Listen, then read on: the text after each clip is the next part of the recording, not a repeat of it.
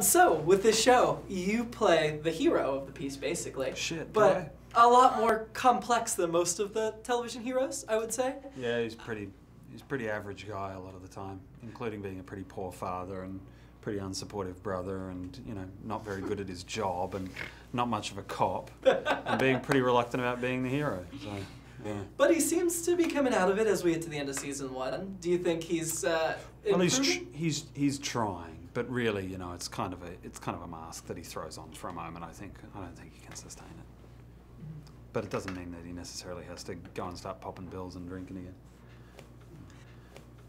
And with your character, you're kind of isolated from the rest of the actors. You haven't interacted with the main cast as much on screen. True.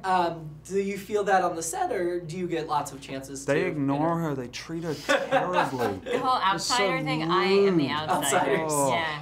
I'm Spartacus. I'm the outsider. I'm the outsider. No, it's very interesting because I only ever see Thomas, and then I occasionally cross paths with the other ones. But there's something like kind of okay about that. I mean, yes, sure. I wish I could act with David Morris and Minehurst, but it also is worth it to say that your part has expanded to such an extent this year that you're now one of the central characters of the entire series, and also the work that Rebecca's done this year is, I think, some of the strongest work in the entire show. So, Thank you. So.